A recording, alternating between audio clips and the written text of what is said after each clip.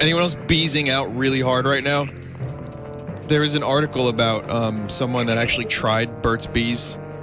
I mentioned this the other day. For anyone who is absent, there's apparently this new thing that's going around with teenagers called beezing.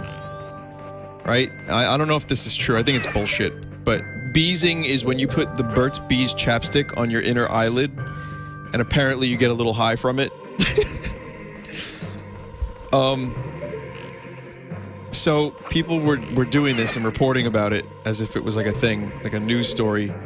And some quote-unquote blogger or journalist, if you want to call him that, decided to try it and see what would happen, and said nothing happened. Like nothing happened, except when he went to go put his contacts in the next day, his eyes started burning.